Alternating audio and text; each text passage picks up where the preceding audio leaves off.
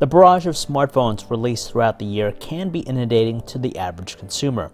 The frequency is just relentless, with many of the heavy hitters announcing not just one flagship device during the year, but two. It gets overwhelming, to the point that many good devices fly under the radar after release. Maybe the release coincided with that of an even better smartphone, or maybe because a particular phone wasn't deemed flagship worthy. Whatever the reason, these are smartphones we love to classify as underrated, the ones that never generate the recognition that they truly deserve.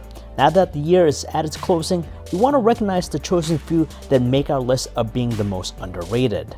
We're kicking things off with the LG V40, the phone that packed along a whopping 5 cameras, 3 in the back and 2 in the front. LG's V series has always been noteworthy, establishing itself as the choice for video creators because of its rich video-centric features, and this year's iteration is no exception. Even though the LG V40 brought along a triple main camera system, it wasn't the only one to offer this, nor was it the only one to offer a wide-angle front-facing camera. Contending against many other noteworthy flagships released in the fall, like the Samsung Galaxy Note 9, the iPhone XS Max, Google Pixel 3, and even the Huawei Mate 20 Pro, the V40 was simply forgotten. While the V40's triple camera system isn't necessarily a new concept, it's still way ahead of the competition when it comes to adhering to the needs of content creators. No other phone can match the V40's unprecedented video controls and features. And when you add in the fact that it features a premium construction, wireless charging, and even a headphone jack, it doesn't skimp out in being a flagship caliber smartphone. A slew of Nokia phones were announced during Mobile World Congress earlier this year, with one of them being the Nokia 7 Plus. However, we sometimes forget about one thing when another iterative one is simultaneously announced, say the Nokia 8 Sirocco. Even though its sibling in the Nokia 8 Sirocco was prized for many reasons, the Nokia 7 Plus managed to exceed our expectations. Part of that is because of its solid value for the money. Given that the Nokia 7 Plus didn't get any traction or coverage in the US, mainly isolated to Europe, it makes perfect sense why it flew under the radar, more so when a lot of attention went towards the Nokia 8 Sirocco. Despite that, it offered an incredible package consisting of an aluminum design, long battery life, stock Android, and a competitive price point of 350 euros, which is about $415 here in the US when it was released back in May. Finding itself in a very similar situation to Nokia HMD, ASUS never really managed to spark substantial interest from consumers, more so in the US market than anywhere else. It's a shame, honestly, seeing that they've continually pushed out affordable smartphones that manage to perform nicely. Case in point, the ASUS ZenFone 5Q, and its strong push as a serious contender in the photography department with its camera. Sporting a $300 price tag out of the gates, you wouldn't think that it'd be the kind of device that would excel in the camera department, but it does. Add to that, the ASUS ZenFone 5Q features a premium glass meets metal design, a really good looking display, and an excellent battery life as well. ASUS's smartphones don't really get as much attention, which is a shame because when you factor everything the 5Q offers with its aggressive price point, it's certainly underrated. Sony has been going through a rocky relationship with consumers for the last several years, but through it all, they've been able to persevere. Whilst among the barrage of flagships from the competition, the Sony Xperia XZ3 surprisingly steered the company in a new direction. For starters, the engineers designed what's arguably one of the most underappreciated smartphones, one boasting striking refinements over previous iterations that made it one of the more stylish phones released this year. Furthermore, it featured everything you want in a flagship caliber device, like a beautiful OLED screen, powerful dual-firing speakers, a water-resistant construction, wireless charging, and 4K HDR video recording. The only thing it lacked was a dual-camera system, but it still managed to deliver good results with its single 19-megapixel camera. And we can't forget about its ability to shoot super slow motion video at 960 frames per second, and low-light images at sensitivity of 12,800. It may not be a dominant force in the flagship range, but the XZ3 still deserves recognition for taking the company in a refreshingly new direction. Another one in pretty much the same situation as Sony, Taiwanese smartphone maker HTC has lost significant market share. The last couple of years have been especially tough, but with this year's HTC U12 Plus, the company managed to finally get the recipe just right. albeit the phone couldn't match the kind of notoriety and prestige that accompanies those from Samsung, Huawei, Apple, OnePlus, and even Xiaomi. It seemed as though the U12 Plus couldn't remove the sour taste that was left over from HTC's previous offerings. But when you look deeper into how it featured everything we expect in a high-end flagship, paired with an even attractive $800 starting price, it was no doubt a high-value offering. However, it was simply overshadowed and somewhat forgotten, which is a shame because this was the best thing to come from HTC in a long time.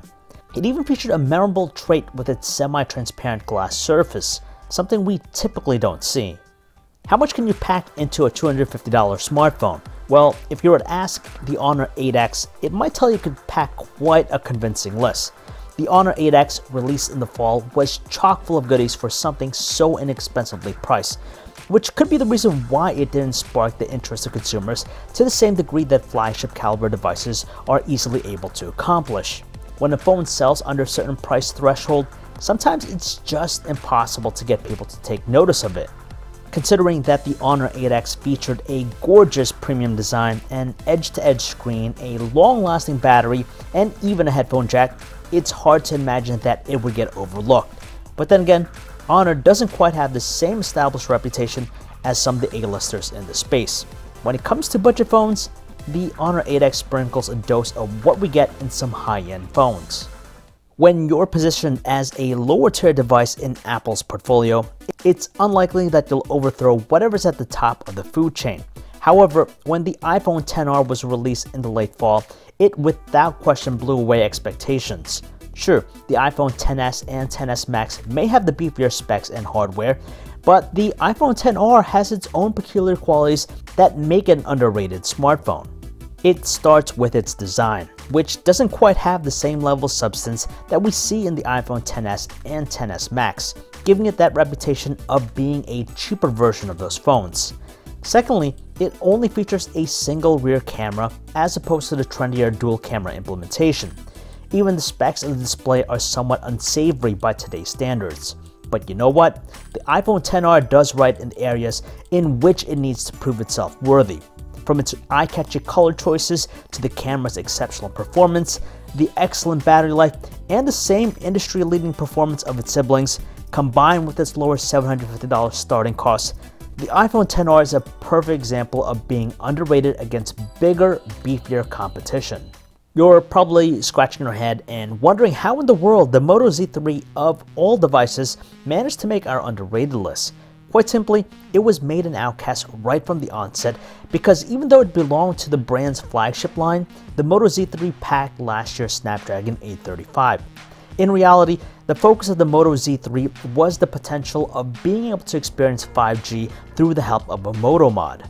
We'll be the first to admit that it was one of the most shocking and puzzling releases this year, but people forgot that the Moto Z3 was attached with a sub $500 cost when it was released. Factor in its charming looks, good battery life, excellent camera, and ability to leverage an extensive portfolio of Moto mods, the Moto Z3 undeniably provided more than what people initially discredited it for not having. It's another case of not being in that prized flagship range that prevented the BlackBerry Key 2 LE from garnering more attention. Sure, it may have been technically a mid-range device, but the Key 2 LE was nonetheless a versatile phone. On one hand, it's largely regarded as just a downgraded BlackBerry Key 2, but on the other, the Key 2 LE was substantially more forgiving with its price point of $450. Even with the lower price, it was still very much as capable as the Key 2. Being one of the few QWERTY packing smartphones in this day and age, with its focus on productivity, the Key 2 LE didn't let up from being a great performing smartphone with a ton of utility thrown into its package. And finally, we have our most underrated smartphone of 2018. This prestigious award goes to none other than the Huawei Mate 20, a phone that was pushed aside when the Mate 20 Pro showed us some of its special tricks. Sure, it didn't feature an in-screen fingerprint sensor nor reverse wireless charging, but the Mate 20 was every bit as capable as the Mate 20 Pro, with a lower price point attached to it as well. Indeed, the $900 cost of the Mate 20 is still pretty hefty when you think about it, but it's still under that $1,000 threshold that many of today's ultra-premium smartphones are targeting. For a lower price than that of the Mate 20 Pro, you're still getting the same triple camera system and processor found with the Mate 20, while still boasting a headphone jack and the best battery life we tested out in a phone this year. It's underrated because it's following under the shadow of the Mate 20 Pro. And that is it for this video, guys. I hope it was really informative. What were some of your underrated smartphones for 2018? Let us know in the comments below. And if you guys want to learn more about any of the stuff I talked about in this video, you could check out our website, PhoneArena.com. This is John V, signing off.